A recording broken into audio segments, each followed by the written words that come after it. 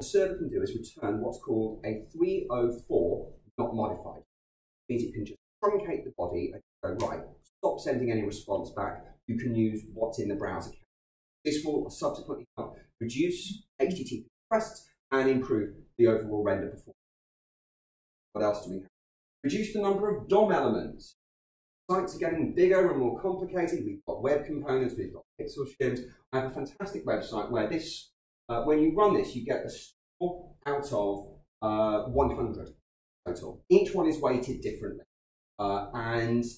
Basically, I've got a great website, absolutely sucks. So you are going to love it as well, because this is verbier.com. Or should I say rather, it was verbier.com until the beginning of July, when, because they hadn't created this site, it got, and therefore got taken. Fine. So this is the only copy that exists. Go to verbier.com domain today. It does not exist. Not to mention the former and current owners are currently in a lawsuit as actually owns the domain. So it's staying offline until somebody writes a check. Okay? In the meantime, this is a horrendous example. This scores, and this is my local, so I've done a couple of improvements to this, like minifying CSS and JavaScript. Out of 100, this scores about 68. My personal record is I think I got a 91 out of 100, which is a pretty good response.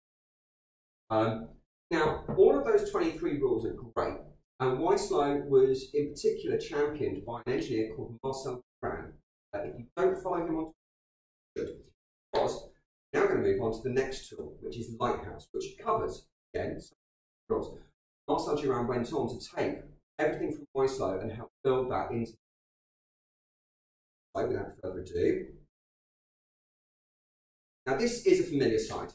DevTools, elements, the console, network sources, the network, memory application, all the regular DevTools stuff. Over in the top right, we have audits. This is where Lighthouse lives. So, and we take a look at what it can do. Now, it can test a number of different scenarios for you, okay, with your website. Now, we're only going to be interested in the performance one today, even though some of these are related. You can tell it, test whether it's a mobile or a desktop device. If you run this using command line options, you can actually specify pixel-specific screen resolution. So if you want to test tablets, that too. You can properly, and this is an important one, 75% still runs on a 2G internet. You've got 4G and 8G here, 8 meg or a 6 meg mobile phone connection. You are in the lucky 25% world. So not everybody has that privilege. So you've got simulated fast 3G, applied fast 3G, and have a CPU slowdown. The device that it uses for mobile is actually Nexus. So this simulates what it's like on a slow phone with a slow network. So if it's fast on a slow device, it's fast everywhere. That's the theory, and it's a good one too. So the audits it can run, there's a performance audit, there's a progressive web app audit. So are you using service workers for offline functionality? Best practices, so are you minifying your CSS and JavaScript? Have you got everything ahead, so on and so forth? Accessibility, you have ARIA tags, alternate text on all of your images, screen readers, and SEO. Interestingly, 1, 3, and 5 are related. 2014, if your website is not fast, according to Google's Speed Index, they will now penalize your page. So performance and SEO only go hand in hand. What we're going to do is we're just going to run the performance test. What this will do is it will give us a score out of 100. Now, there will be a lot of statistics that flash over the screen whilst it's running this. So we'll put these side by side, watch. Go, 1 Nexus 5. So Lighthouse is warming up, and there will be some statistics read off here, including the fact that Walmart and Amazon both saw a 1% uptick in revenue for every 100 milliseconds they made their site. Think how much revenue Amazon makes. Got to be, they're worth $1 trillion, right? So according to market rules, say 3 to 1 revenue to value. That means they're doing about, let's see, $300 billion a year in revenue. So 100 milliseconds just turned into a $3 billion paycheck. That's a lot of money. So here we go. Here is our score. Right, we get 38 out of 100. That's pretty. Let's find out why. So, first contentful paint is 1,800 milliseconds. Now, there's a magic number inside performance statistics, and that is user presses something and sees a reaction or a response in 6 milliseconds, they deem it to be. We're 3 times over that already on a slow device. So, speed index, let's see, time to interactive. That time to interactive is the first time you can actually tap and scroll or navigate the page. 20 seconds. That's horrendous. Go. First meaningful paint. So the first contentful paint is around about here, where you get some text and some image placeholders. First meaningful paint, where you actually get some content, is somewhere there or there. You actually get some images showing up. That's horrible. 3.8 seconds. Horrendous. We're miles away from our 600 goal. That's where we really want to be. Oh, and the first time that your CPU actually stops doing work, before it then kicks in and loads, let's say jQuery, MooTools, or whatever, 15 seconds. So your mobile phone is taking 15 seconds to load one web page, and it's doing heavy front-end thread work all that time. So that's pretty horrible. Oh, not to mention also input latency. If you are scrolling through, it's 169 millisecond delay. You want that to be less than that. Recent tweet and a blog post that I'll pull up a bit later about. So those are all the bad things. What can we do to improve it? Here we go. Now we get some interesting stuff. Avoid multiple costly round trip origin. So these are, look at these domains. We're now starting to look at how long it takes for a request and a response to come back from ad networks, analytics. USA Today, I'm sure actually everyone in here has probably had to deal with the nightmare that is those 4 letters that are going to terrify you, GDPR, in the last few months, right? Everyone's had to magically deal with it, even though we knew it was coming for 2 years, because suddenly your legal and HR department went, bollocks, it's due on the 26th of May. So, USA Today. Now, here's the thing. GDPR applies to every single person who is an EU citizen or whose data passes through an EU data system. So, even if you, me, whoever in France decides to act as an American website, that American websites apply with GDPR to protect our data, Europeans. So a lot of websites have actually decided to go offline completely and actually just go, you know what, European addresses, we're just blocking you because we need the analytics, we need the analytics, and we can't guarantee your data is safe in compliance. USA Today, the news website, went the other way. They went, okay, for EU only, we are going to strip out every block of analytics, every adverts, you name it, the whole lot. So that what you see is just plain text, we're in control, you know, serving and managing your data, no third party. Their regular homepage is 5 meg. One for EU citizens is 500. I think that tells you everything. But this website also suffers from exactly the same problem. So we have images, JavaScript being loaded from so many different locations, and each one has got an enormous in the order of upwards of 300 milliseconds. So let's see, what's that? 700, 1400, 2000, nearly 3000, 1000. Yeah, that's 5 seconds. 5 whole seconds of JavaScript, which we could get rid of. And that suddenly means that, yes? Sorry? I don't think so. Okay. No, it doesn't look like it, because each one is measured separately. So I'd assume this would be the sum. I could be wrong. So, and also it would appear that each one of these is one individual resource per domain. So one resource, one domain, you can't use HTTP2 for reusable connections. So, and yeah, the way the browser streamlines those is, yes, it will do them kind of in sequence. It will try and parallelize up to a certain extent. But if they're all separate domains, then I think the thread count. Remember how many? So, browsers. Yes. And download 5 at a time. At the same. Yes, right. So you can open 5 separate connections basically. So you can parallelize only 5 at a time. Right. So yeah. So each one of those, even if you say 5 at a time, right, that's still 5 seconds. That's still an entire second, but I could just knock off that completely. So opportunities. What else do we have? Eliminate render blocking resources. Now there's a CSS file in here, which because of the rules in it is a shadow box jQuery plugin. So like a little modal pop-up, which has rounded corners and a shadow behind it. On its own, just because of the download and the render time, it's 500 milliseconds. And you know what? I've never seen that plugin used anywhere. So there's a jQuery plugin which is being downloaded, but I'm not even sure it's being used. That's blocking render. It gets better. Somewhere further down, there's actually a JavaScript in here. Anyone remember Moo? So not only do I have jQuery in here, I've also got Mootle. So I've got double render on every single DOM element. When I said this was a great example of how not to do things, I wasn't kidding. So, well, we also have something interesting: server images in next-gen WebP. Okay, for those that haven't, WebP is a new compression format. I think it's based on, I want to say, the Brotli algorithm.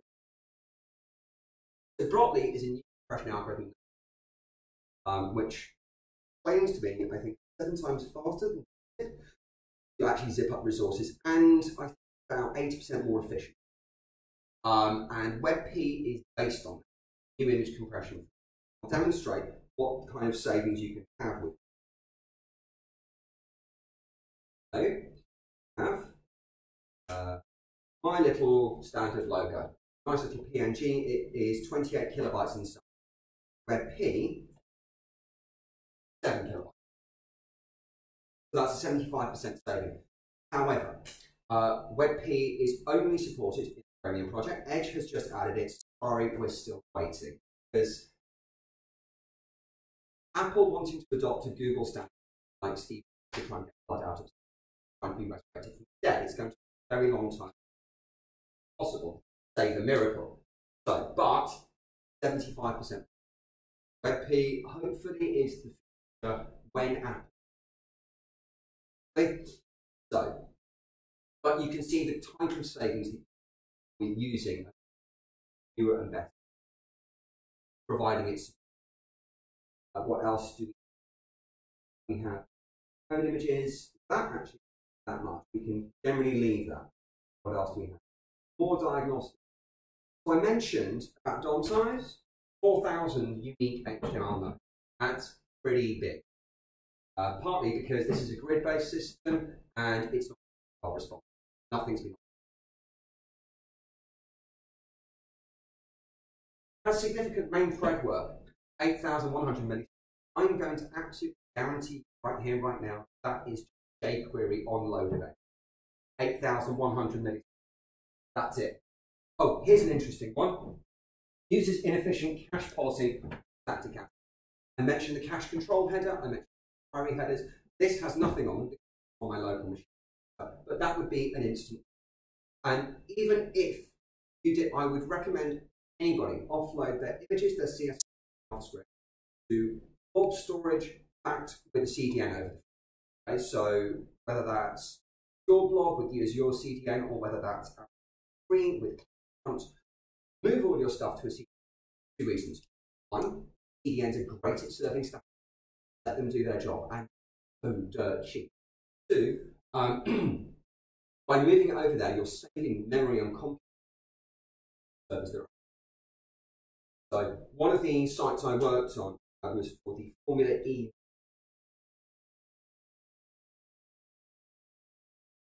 This bad. Oh, you got it. Right. So this is the FIA Formula Championship. I was their website very first champion. December through to December 24th. When I arrived, here's what's interesting. This web page weighs about 6.6 meg. It's huge. The average web page today weighs over 3 meg, which is bigger than the original Doom game on floppy disk, released 25 years ago. Absolutely dead true statistic. This weighs over double that. So, however, it's a motorsport, so we can expect high resolution, high quality sports photography. That is to be expected. However, they could do a lot to improve. But when I first arrived, we had massive problems getting the web service to do work. We had main thread problems with C# razor template rendering. And first thing I did is I discovered that there was a media directory, gigs, photos in there. It was huge. First thing we move it straight to Amazon S3, because S3, even on their free tier, gives you 5 gig of blob storage a month free. Costs nothing. And on top of that, again that they do, CloudFront gives you 50 gig of data transfer free as well on the free tier alone. Gigs, 10 DB. Right? After our first month, we served 70 gigs and it cost $1. Right?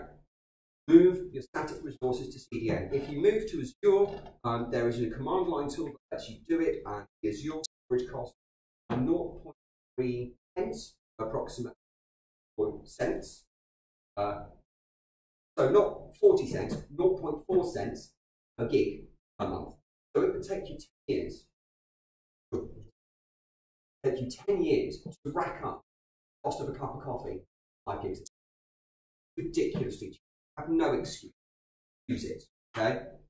Not to mention, when you do upload this stuff, you get metadata, which then translates into those HTTP tags, fires. So use blob storage, use a CDN.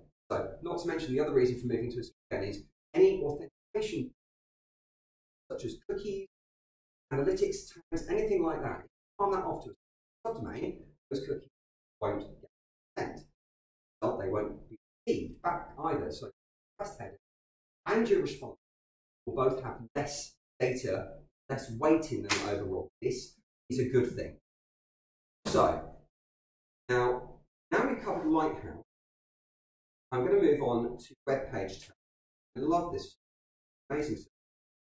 And the reason I mentioned the overall size of the web page megabytes is there's a hidden.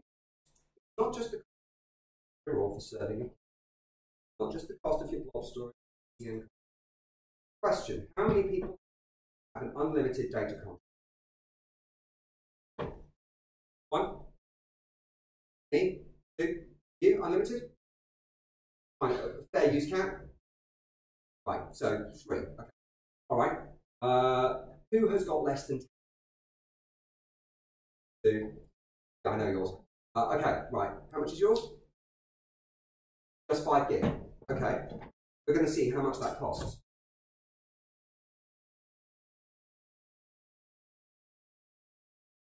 All right, so web page test allows you to test from multiple locations, multiple devices, multiple platforms. Choose. We can choose from Android devices, Apple devices, locations. The default is in Virginia, in Dallas. That's airport just outside. We've got locations such as Chicago, Denver, Colorado, Phoenix, Arizona, and more locations around the world as well. We've got South America, Europe, we've got Paris there, and Strasbourg, Brussels, Belgium, and this is very long and very extensive. So you can test what your site latency is from a ton of different, particularly used to run a service, which on the internet. So the other thing you can do is also pick your browsers. You can pick mobile devices, you can pick Firefox, you can pick Microsoft Edge, Canary, which is the Chrome nightly builds, got a whole gamut of choices. So we're going to just go with the default now. Start test. So this runs as a cloud service. It's available on GitHub, which means you can actually download and run your own service locally as a service charge, and you can contribute directly back to web. Wait for that to come up. And what this also does is it does 3 test runs, it gives you an average load time as well. So it's not just once, it gives you a proper rolling average. So let me just wait for this. There you go. So what we get is, in the same way that you do with DevTools, you get all the different resources that are downloaded as a waterfall over time. You also get markers that say when the DOM content loaded is fired. That's over here. But the bit I like the most is just up here, section. This is where the actual weight of your website comes down for hardline cost or users. But one that you're running as a hosting cost, one that is the cost on a data plan for your users. This is done using the operator, the largest market share in each given country, using the cheapest plan with a minimum of half a gig of data.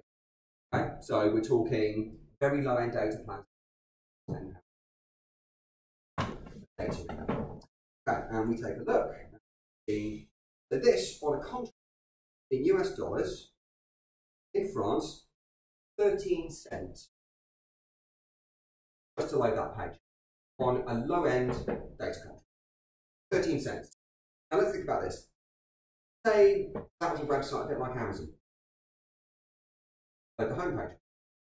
Inefficient caching policy would mean second page. Search. 6 cents. Look at the product. Third page view. Add to basket. 4th. Back to search. 5. Product. 6. Basket. 7. Shipping. Billing. Credit card details. Thank you. That's 12 pages. 12 cents each. That just cost you $1.44. That's before you even bought anything, or even through your letterbox. This puts stark contrast, solid detail, how much your public service will use. So obviously this is done at the low end of the spectrum, so these are high figures. Start on the basis that makes 1 gig data. Obviously, if you have 100 gig data plan that's €30 a month, then the cost will obviously be. But this puts in place. It actually puts a dollar amount on what it's costing, and that's something that you as developers should do, and your management of whoever you are working for, very consider. Imagine you run a service with 100,000 users. That just costs $13,000, right, in data charges. That is expensive, right? So that's why I love this service. Really, a number to it, one that you will never have thought about up until. So, all right. So now we've covered those 3 tools. We're now in the third side. JMeter.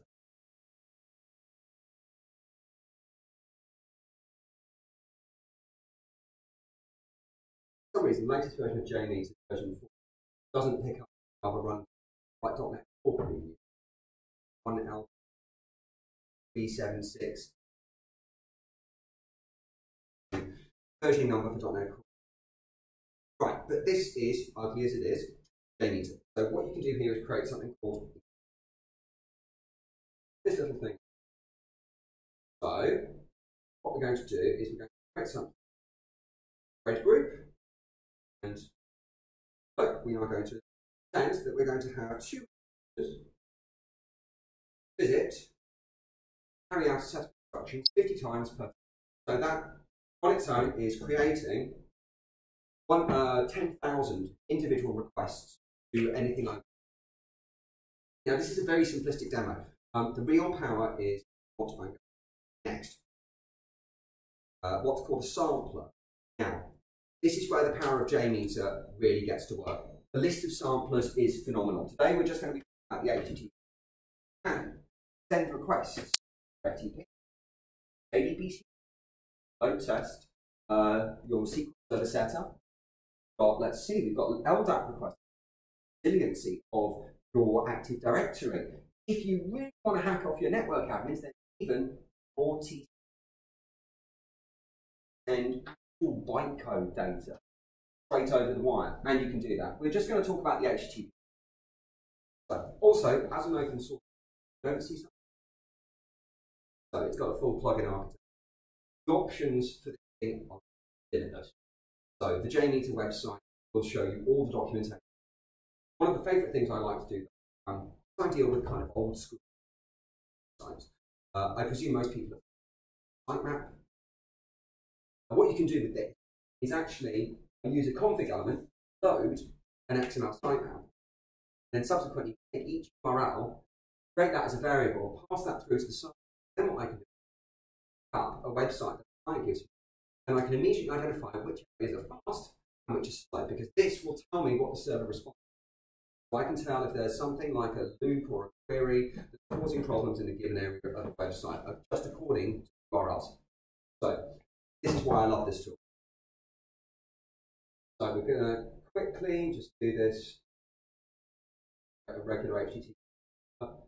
You can specify a protocol, which would be HTTP or HTTPS. There we go, and test the website. And we're going to use a get method. Oh, because this is HTTP. Oh, excuse me. Because this is HTTP, it also supports the full method of HTTP headers. Get, put, delete, option, trace. You name it. If you want to fully road test a web API, you can. So, and you've got a full response body. You can do file upload resiliency, and how that service would be. You run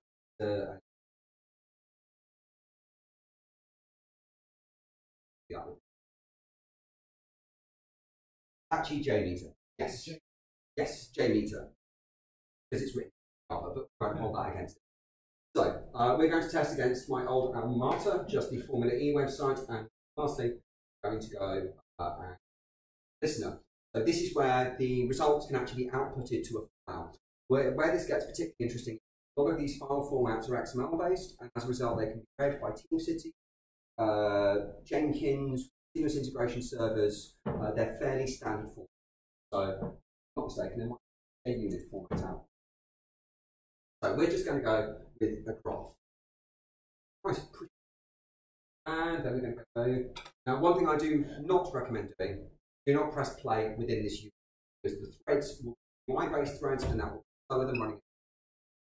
JMeter also has this test plan saved as an XML file, JMX file. Do as part of your is actually run master-slave configuration. So you can have your agent actually run a JMeter slave by sending this XML file to request, and then instead of having one server, 3 or 4, 10. So you could take that file, suddenly from 10,000 requests, you've got 100,000.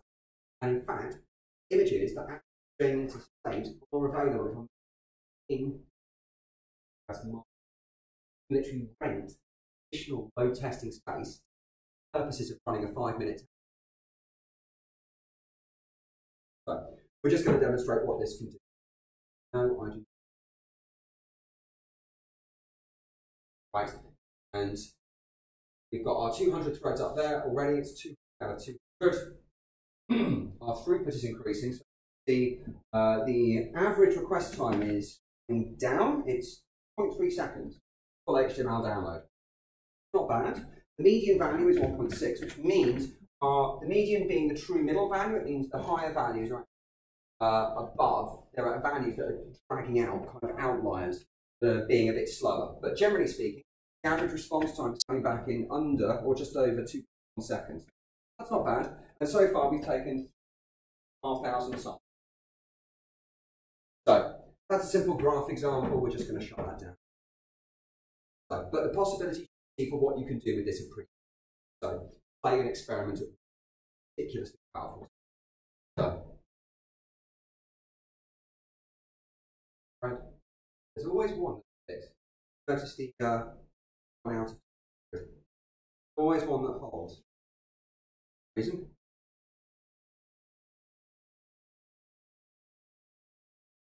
Bye-bye. Right. Okay, so that's JMeter. Next, we're going to show off mini profiler. We'll talk a little bit about clics, but there's some caveats. So, mini profiler is built by the guys at Stack Exchange. It means if they like it, if they fixed it and they maintain it, it's good. And in this instance, it's already active on this way. All of these down here are individual background threads that have happened in IIS, behind the scenes. That one down at the bottom, that's my front end request. So, quickly,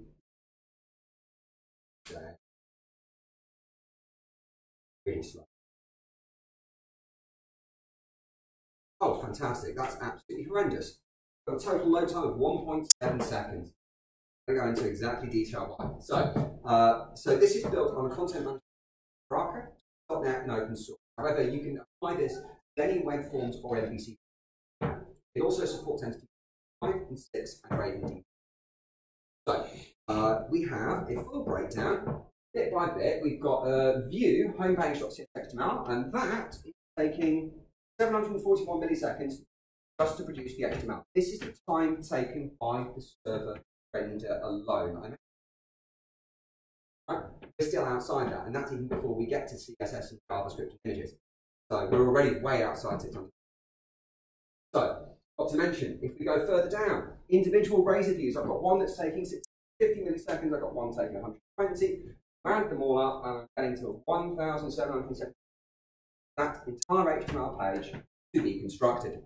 This is 3 times bigger than milliseconds.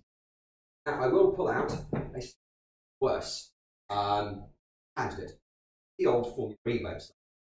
I mentioned I joined very impromptu.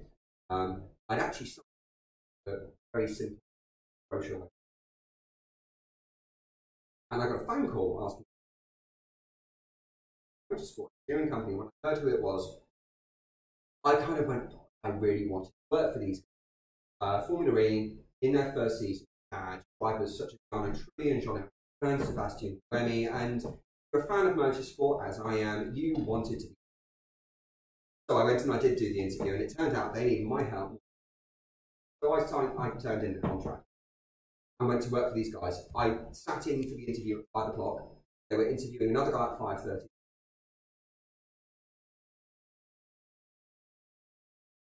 One of the first things I did is I pulled down the source code. And I had at the time a laptop that was about 6 RAM, the 4th gen i7. It's still a really fast 4th gen i7, even by today's standard. And I pulled the old Formula E website down, and I enabled Mini Profiler. Homepage was taking 4,200 milliseconds to render. 15 gig, i7. Yes. Mini Profiler showed me it was one macro, one little partial view, taking 3,500 milliseconds. And it was showing 5 slides. The reason it was so slow is the use of the word dynamic. I assume most people here the yes, maybe kind of C. No, okay. Right. So for those who do know C#, keywords. One is var, where the type is determined at compile time. The other one is dynamic, where the type is determined at runtime. Now here's the thing about dynamic. Dynamic, once it allows you to deal with objects where you're uncertain of the content, shape of the data, or methods of it. However, so what it does is it this is where you start problems. So what it does, it runs methods. So try and get an actual, try and get fields, try and get property over all the available next namespace, for all the available class types, so on. Members on. And here's the thing, it does a try and then now even if you don't declare an exception memory, as a result, by using dynamic, you probably are going about 10 or maybe into generating 10. Result is produced memory, so this slows down, along with implicit version afterwards. It runs again through another try block. Get the idea. Dynamic only has one purpose within .NET and JSON. For example, you don't know the contract. This is in advance. This is fine. You can get for the. However, if you know the contract and you're using dynamic, I will take your name, I will find your Twitter and your employer, and I will hunt you down. I will tell you why. Once we remove dynamic from the Formula E homepage, that magic number at the bottom, instead of being 4,200, it 97% by using static visualization. Do not use dynamic unless you are using JSON. Only accept anything else. Woe betide if I ever find out where you work. I will be sitting next to you, pair programming with you, make sure you remove every instance of it from your code base. Make sure it never re-enters forevermore. There you go. That's the end of my preaching. So, All right, I will briefly talk about Glimpse. However, the Glimpse project seems to have staled. The main itself seems to have stopped working. However, it provides you a bit like, has anybody ever enabled tracing website on an ASP.NET website? If you enable tracing in the web config, you go to /trace dot show you price. How will they took some debugging. Glimpse does that for you and more. And it's available for both ASP.NET and Node.js. However, the website's gone offline, GitHub updated for no idea how well maintained it is, and I don't have any direct hands-on, but it provides similar insights to Mini-Pro. So you can find it at npm JS, find it. Glimpse, Project Glimpse, Node Edition, and you can also find it at Gigax.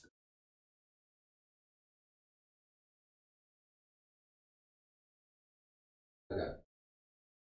Yes, here we go.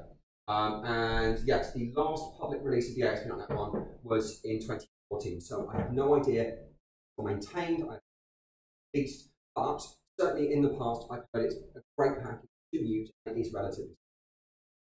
By all means, feel free to check it out. I won't guarantee whether it's also in future or even. But it is on GitHub. I'm hoping the power of the community means that something forward and stupid. So, alright, so now we've talked about all the tools. We've talked about front end, and we've talked about service. We've talked about how do we do some improvements. So, go back.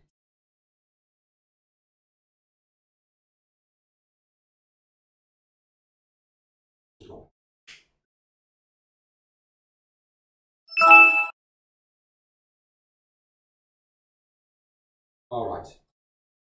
So, we've gone over the tools. We now go, how do we improve our performance? If we take our White House example, verbier.com. How do we improve? And this is a very long list. So these slides will go up, don't worry, they will be made available. Because this list is longer than Robert Mueller's subpoena list. It's also longer than the list of women that Donald Trump has sexually harassed, but you know, what can you do about that? He's coming, don't worry. So, we start with the HTTP request. Make your request small and as infrequent as possible. Cookie-free domains, move your stuff to Bob and see. Okay, it's cheaper than a coffee per month. Easier than deflate static resources. Now, I will put a caveat in here as dynamic one. If you gzip and deflate things like, let's say, endpoints or HTML, you can. However, one, I'd argue the server resource needed for the performance benefit you gain isn't necessary. Two, there's actually a security risk if you're serving over. That the gzip algorithm can actually be break apart reconnection, and if got user secrets, authentication tokens, names, passwords, and so on, that can be potentially stolen using a man-in-the-middle attack. If you're in an environment, let's say, private corporate network, kind of firewall, your average user isn't going to.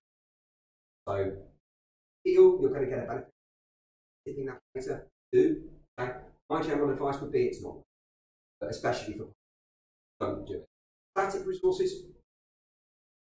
Also, HTTP2 does not solve everything. There's a new version of HTTP2 out. It got ratified in March, but it's not perfect. However, it is a good sign of things to come. Quickly. There we go. All right, so HTTP2 allows a couple of things. Firstly, it allows compressed headers. Again, reduces this is up. Secondly, it has multicast connections. So very similar to the Keep Life tech, but more effective. So you can actually open one connection, multiple resources. However, caveat, ASP.NET people that only works on 2016, Windows 10, and TLS 1. IIS will kick in. If your browser supports HTTP2, it'll. Right. If you're working on an older server, or you don't have TLS, you should, because Let's Encrypt free and certificates. But working on HTTP, or you're working on an older server, you're out of luck. The HTTP is written into it. So, but this is what the demo looks like. Okay, so all that on the left was loaded. with HTTP1, that's basically 100 different images loaded using JavaScript, so that's multiple images and connections. Each block it went a bit fast, so I'll run it again, but each block is an individual connection. On the right, each block's been downloaded over one connection. Multiple resources, but it's a single HTTP, which, if you are right with regards to the 5 cat, 5 HTTP2 connections means you can download hundreds of them, not just 5 resources separately. So I'll run that again. That took 1.15, and that took 0.74. So, I mean, obviously I'm working on a LAN connection, so this is fast anyway, but the fact that you can trim off, what, let's see, 300 milliseconds, just by using multicasting, that's a pretty, that's 25% performance. I've been on networks where this has been a hell of a lot, substantial difference, basically. But that is the future, but it doesn't solve everything. It still doesn't stop you from caching resources, minifying your stuff with gzip, so on. Okay? It's one tool in your arsenal. None of these things individually is a. You can't just go, I've done one thing, boom, we're doing it. That's it. Not. Each one has different contexts and different. So you can choose your tools carefully. But your performance measuring tools are a very good place to start. Identify where you need to.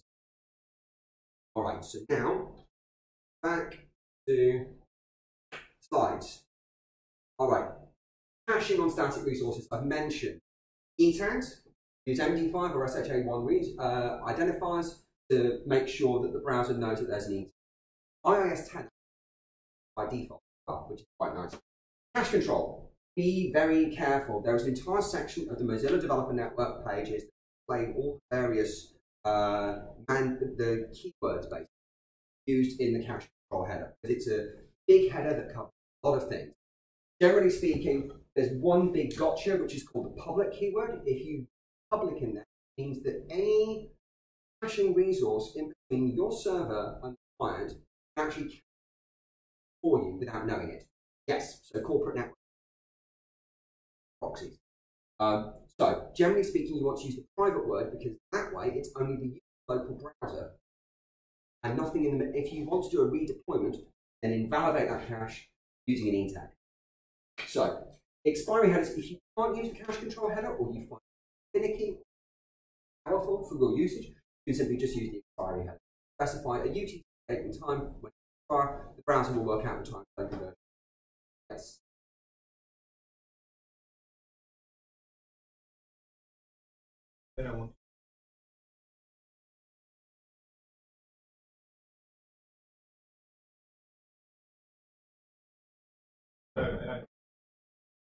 Use the e-tag. Most good web servers, basically, when they see that there's a different e-tag, they'll send it. So CDNs actually support this automatically out of the box. So if you're using blob storage, again, if you set an e-tag header on your blob storage, that mechanism, that call and response, will automatically happen.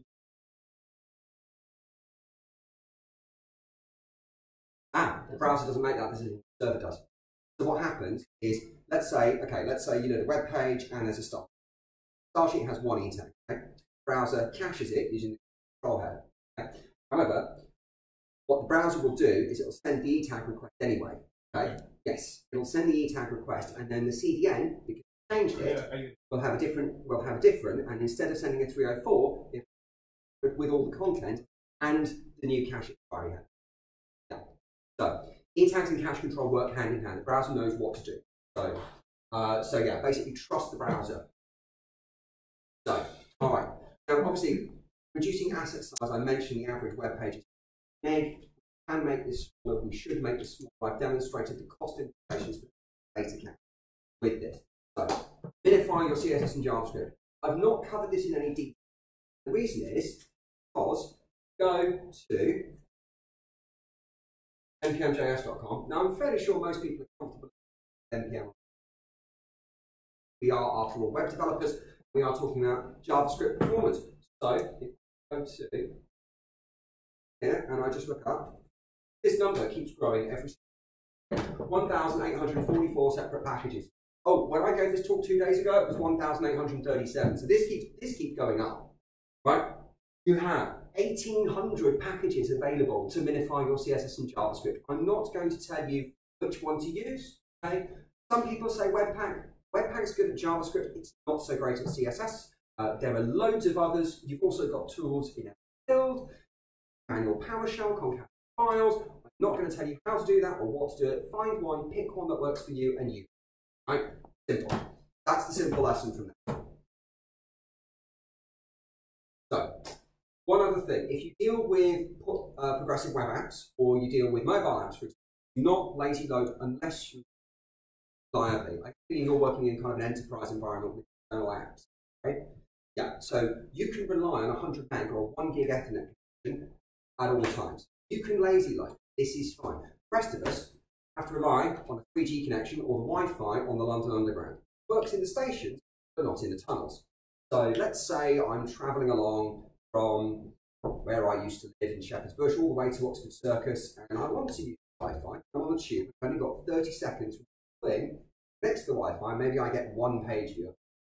If you're lazy loading, if I navigate and I suddenly lose my connection, I get a really nasty error on here, right? It breaks the user experience. Don't lazy load unless you know it will work reliably. Bundle your stuff up, okay? Bundle all your views, your controllers, whether it's React, whatever it is. Bundle, minify, make sure it's served, and use a service worker. Save your stuff offline and test for updates if you need to.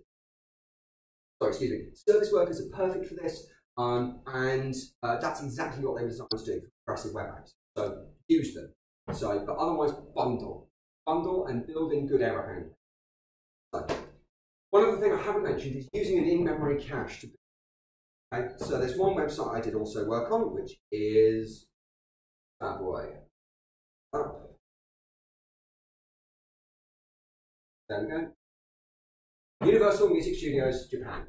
So, one website covering 26 different sister and children record labels, 2,500 artists, stretching from Lady Gaga, Justin Bieber, all the way down to your local J&K. And powered by Umbraco with over 165,000 users. This site was a... One of the things that we had a massive problem with, trying to simply load news on the homepage, was news iterated over a query that produced over 5,000 different results, but from all sporadic areas of the site. Artists themselves, record labels, publishing sections, and we had to show the top 3 date order in these razor views. So, when it was running the query to iterate, and trust me, I spent a lot to optimize. What we did is we actually, on the site boot up, with 3 servers, a load balancer in front of them. So whenever we did an upgrade, what would happen, load in the new code, the app pull recycle, we'd have a background thread, run that query for us, all the 5,500 results, and actually dump them in Raven, because it was faster to query. We could sort all the objects by date order, just get the top 3, done. It took milliseconds. And while that was booting up, while it was running that long query, which used to take 60 to 90 seconds, the load balancer would go, oh, you're unresponsive for 5, boom, route the traffic over to the other 2 servers. So we do red-green, or red-blue deployment. Deploy 1, wait for the index to rebuild, and then deploy the other 2, basically. Yeah, don't be afraid to use these. However, there is a caveat with that, as with everything. So I've mentioned, obviously, RavenDB, Redis, Memcached. There's one type of cache we'll talk about, which is reverse proxy. Anybody come across it? A couple of people? Okay. Those that don't know, a reverse proxy basically acts effectively as a load balancer. We'll take your request coming in, make the request to your web server, and then proxy the request out. So if, let's say, 100 people request one homepage, then only one request gets made to the web server, and acts effectively. And one of the most popular ones is called Varnish. Now, the reason I mention this is because during the inaugural Formula E race in Beijing, web hosting company involved with our service installed a Varnish server and then gave it to my predecessor to configure it. He misconfigured it. As a result, when trying to access certain pages, people were being served caches, other people's price. which included usernames. This was an information data breach. The company was fined £25,000. The gentleman lost his job. So, figure your caches carefully. It could cost you lots of money. So, and as I've mentioned previously, the information about e-tags, and if you know that you're kind of interacting with server environment, use e-tags. Like let's say, for example, you have something that you're actually going to be doing a lot of that request and response management manually using things like web client, namespaces, but where you can send 304s, takes the response, I can go playing and processing. Server render I have already covered. Jamie's I've covered mini profiler, I've discussed glimpse a little bit, and I've discussed again, which will go on my gravestone. Don't use dynamics in .NET. So, and lastly, we will talk about some more.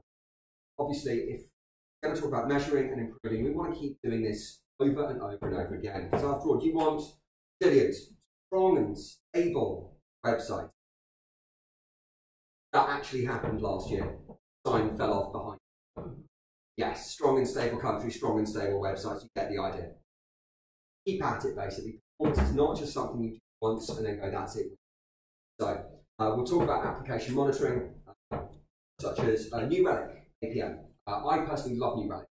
Whilst working at Universal Music Studios, we have Angular Signal R to serve up both views against a RavenDB. In fact, that very same RavenDB that we use for news items. This one, we actually used it to store an entire of CD. So we were about to go live with this app, except one of the requests was, it was taking about 3 hours. Render time, mini profile, really only works with kind of visible views and API call. So we installed Click. I was looking and the injection container was Unity. Can be quite at times. No, it wasn't that. Else was perfectly zippy and just this. Plug into the JavaScript. That's what we're doing in a factory. Managed all the API requests is make the signal R request. And here's the thing about signal open because it's upside down. So, all that connection we were doing is requesting data. Then in the callback, it was actually a JavaScript and then closing it. So I swapped the two lines around, close the connection.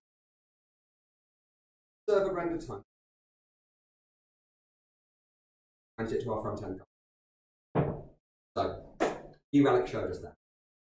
They do have a little bit of a free basic tier. I highly recommend those tools. Audit, get it, and it's a little higher. Yeah, it's per server, isn't it? They've changed their licensing model recently. Yeah, yeah. It used to be a lot cheaper. In which case, I'm definitely going to have to chat that out to feed this back into the next round of slides. Thank you. Data log, you said. Data dog. Data dog. Like okay. I think that's it. All right. So we've got New Relic. And we have Gibraltar soft loop. Now, this is more for the people who have the misfortune of having to work with desktops. Anybody deal with that? No? Count yourself very lucky.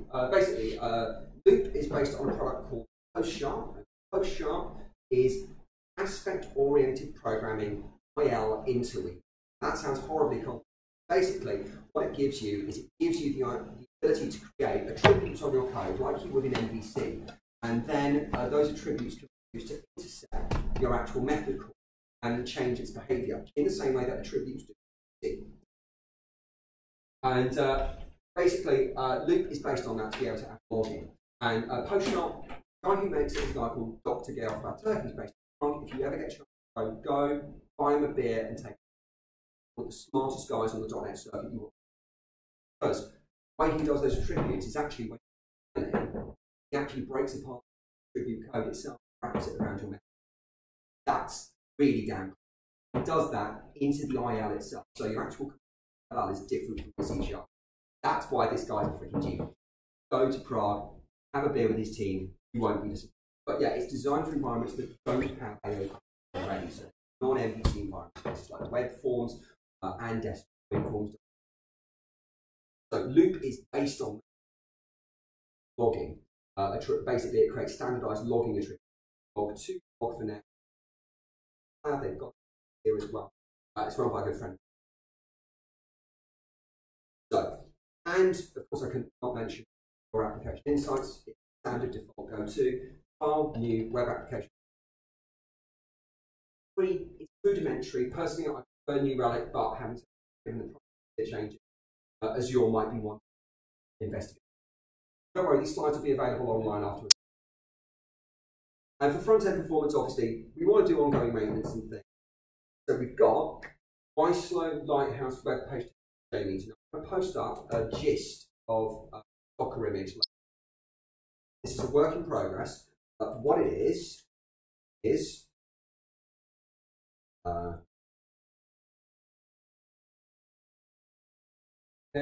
right. So this is based on an OpenJDK with example. Does stores Jenkins for you, so the free open source service. Then after that, installs the .NET framework and web features, including IIS. So you can deploy an IIS site to this. Then it downloads MS Build version 4. NuGet, web targets, Git, JetBrains static code analysis tools. That's free. That's for some memory profiling tools. NUnit, XUnit, and here we get to my additions. So you download JMeter, then we download YSlow for Phantom.js. So Phantom.js is a headless browser that's based on WebKit. Load YSlow in. It's a bit buggy at the moment. Working on fixing YSlow because as much as Lighthouse is great, Lighthouse is daily. It might do a little too much. What YSlow kind of points out some basics, quick wins. Go right, I can use that. Then you then want to go into Lighthouse and run in some. So I also mentioned obviously copying things to Azure. There's a command line tool called copy. Then we've got Chocolatey. Chocolatey is a desktop NuGet package.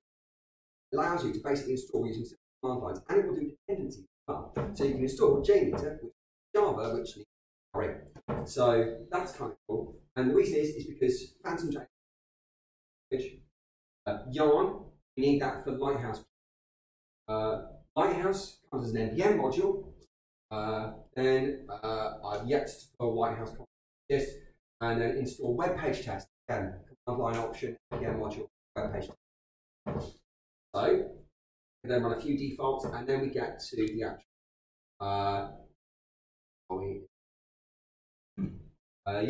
Then get an IP and you get a service which runs at 8080, a full-fledged setup with plugins installed.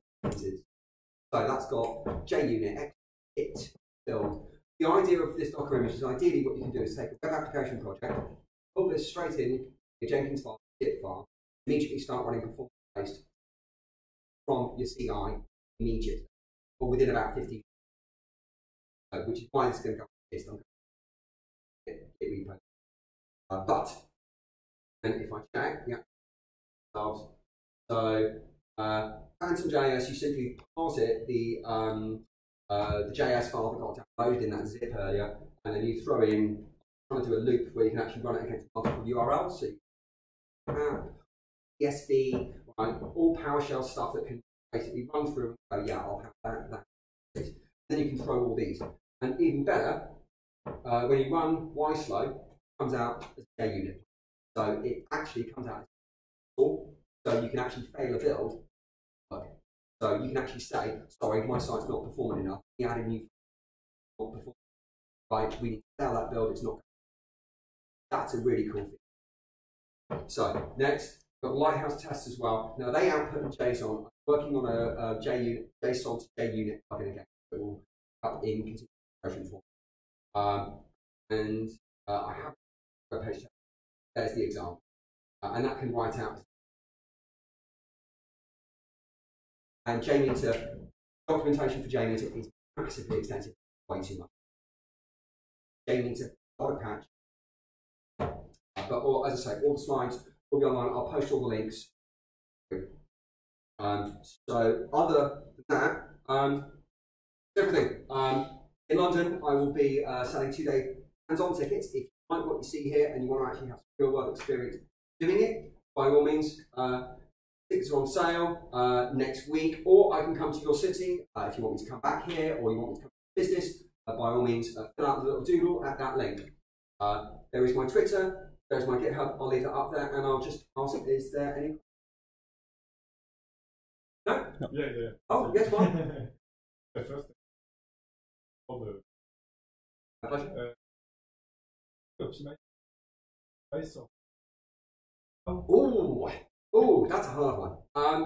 So I recommend you Rachel Andrew, Twitter, via the root. Both of them are involved with the CSS working group.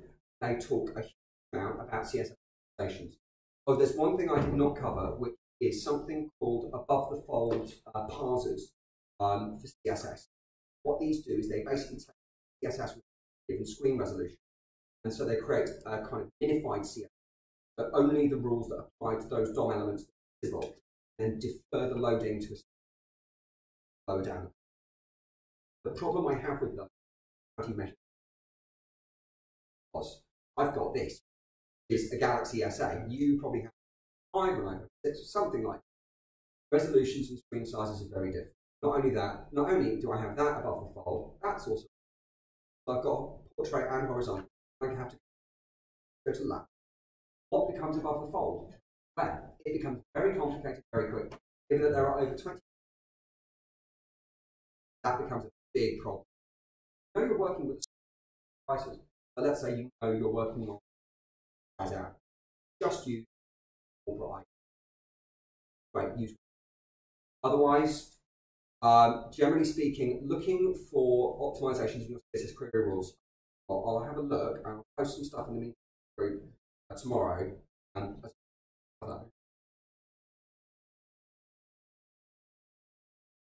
Yes. Does it only a request, or does it browser download every resource in the way? It can do that too. I'll demonstrate right now. That's quite all right. There is simply a very, very simple little chat box. So, load, if I quickly.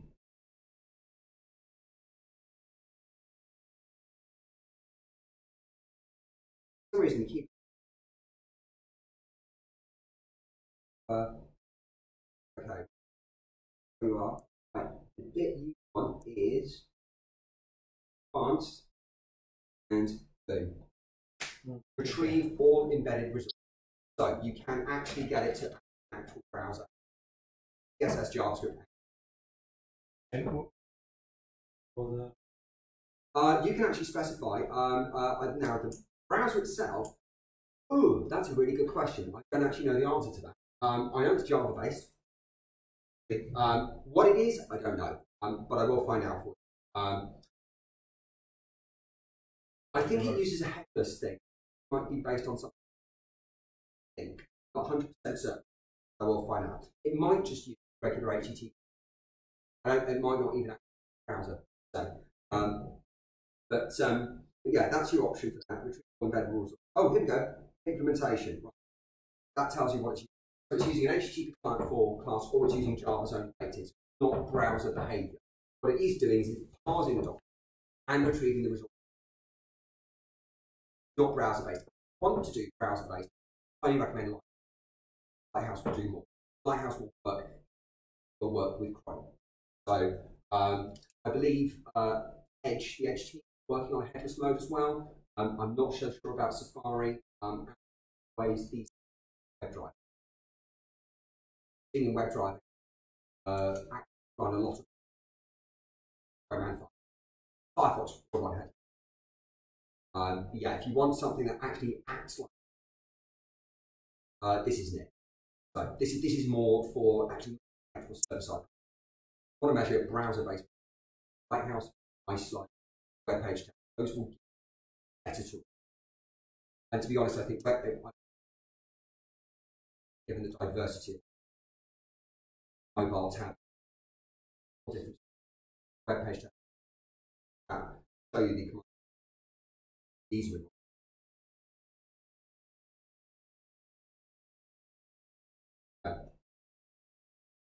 yeah, so you installed the web page test module, and that is fun. So you've got a load of commands.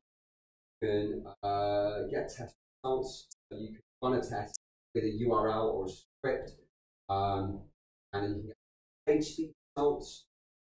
Find out so you can subscribe. Great is you can specify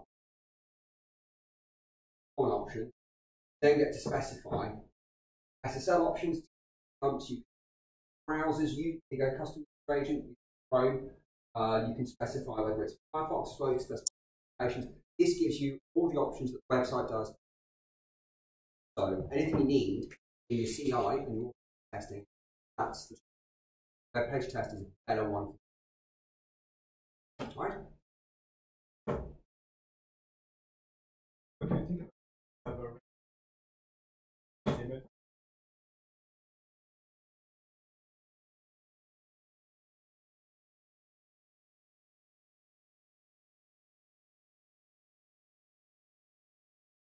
Ooh.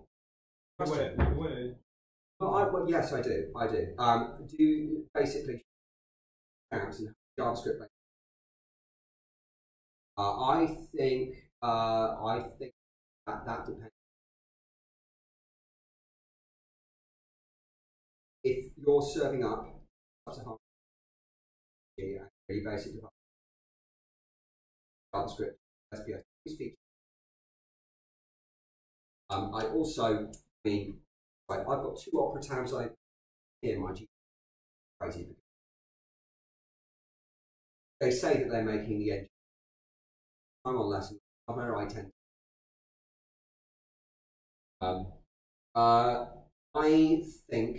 I believe in progressive web. I believe in much content. That depends. Available. So I think the question is, the answer is quite simply. Personally, my preference, Razor.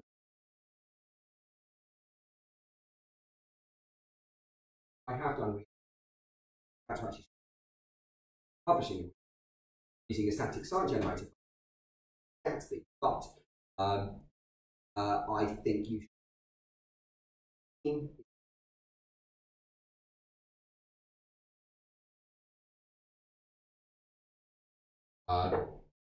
Yeah, there's no hard and fast. So, yeah. Yes, again. I have a few of them, sorry. That's fine.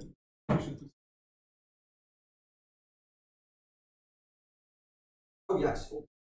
Yeah. Data is bytes. Remove them. Always. Yeah, absolutely. No, those constitute. Yes. And as many headers as possible. That's why I mentioned. That's it. Look at something like the AS header. Suddenly, you multiply that up over 50 price, and that's data. It's unnecessary. 50 static routes. Yes, absolutely. Definitely. HTTP2 will give you. So that's an extra cool thing. That's fine. Mini profile. Yes. It seems to be browser too. Yes. But it's your server side. That is correct. How does it work? Oh, that's a very good question. Well, it's open source. You can go have a I don't know. I didn't make it, but what I do know is it works really well. As I understand it, what it does is, if you are familiar with MVC attributes, I think it creates an on-action. Basically, it adds that to a static object that's held in memory for each request that's processed by the pipeline, and then builds that log and that hierarchy using MVC intercept when something started and when it uses MVC. That's my understanding. The other cool thing it does as well, which is there's loads of cool things. Yeah, of course. There we go. Perfect. Right. Here. Okay. So see the bits in red? This actually shows you the queries that are running behind the scenes as well. So it actually captures your entity framework and it basically does an intersect into SQL objects. Whatever ORM you're using for SQL. For example, this CMS is actually using code, but it's actually got plugins for entity framework. If you're not using EF, it will pick up standard SQL, there you go, execute with retry. So it basically runs an intercept around certain known commands, which are the last point in the .NET world, or it enters in the OD request go to SQL. Not to mention, all queries do come. So yeah, so what that does is it basically information. So yeah, there is a lot of information, a lot of tools that this does. Very, very yes. Does it using AOP. Intercept. What I call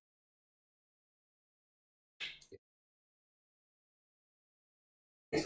Yeah, that's fine. Keep it going. Yeah. Well, you are just delaying the point at which we go.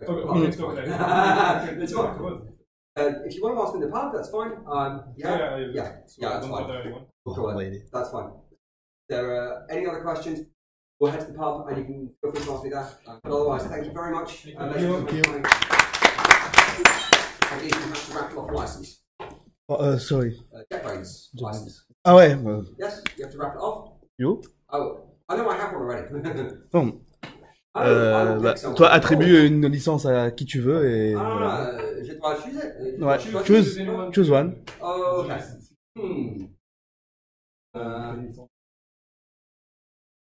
Soit au hasard, ou soit à la personne qui t'a posé la question plus pertinente. Hein. Plus de questions, par exemple.